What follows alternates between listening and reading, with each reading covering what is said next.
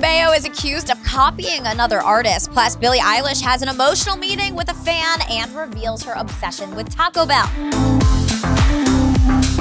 Hey guys, it's Ali for Hollywood Life with your pop star roundup, starting with Zedd. The EDM artist, who isn't a pop star, Nick, just posted a video revealing he's kicking off the hashtag Do Good Things challenge, in which you either donate to charity, buy someone coffee, or not kill your producer for terrible grammar in his scripts. But seriously, I actually like what Zedd's doing with this. Let us know what good deed you plan to do for someone in the comments below. It also seems like Billie Eilish is partaking in the challenge. iHeartRadio posted footage of the singer meeting a 12-year-old fan who's confined to a wheelchair after severe head-on collision. We'd cut to the emotional video, but unfortunately, Sean Paul's Get Busy was blasting in the background. If you're wondering if the song ruined the moment, somehow it did not. Make sure to check the full video on iHeart's channel later. But okay, Billie is also trying to do more good when it comes to animals. Besides being a vegan, Billie took the time to call out people who use Mink.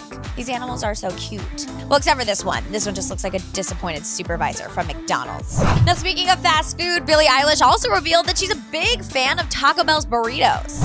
I'm gonna get 18 bean burritos. Okay. With only beans, nothing else. Only beans inside. Only beans, nothing else. Only beans. 18 burritos and only beans. Okay. You know what? Make that 20.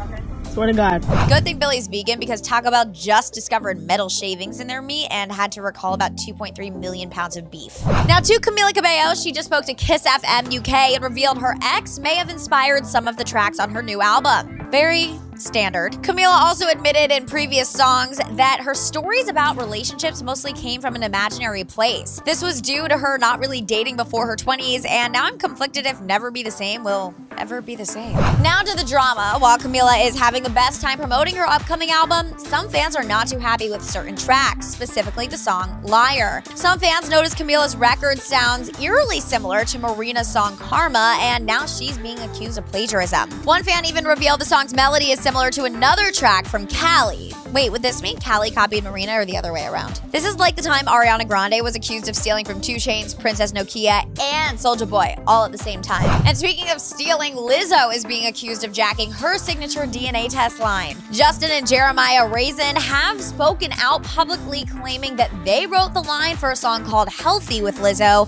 and 2 other writers in April 2017. However, they were not contacted about the use of the line for Truth Hurts. The brothers also reveal that they allegedly got the line from a tweet made by British singer Minna Linus. So these two are over here crying about Lizzo when they themselves weren't original and didn't credit Minna when they took the line for Healthy. Right now, the music industry is that one Spider-Man meme, and I don't know anymore. But alright, while we can't play the track, let us know if you think the songs are similar. And also don't forget to hit the sub, like, and bell button and follow me on social media at Ali Stagnitta. Bye, guys.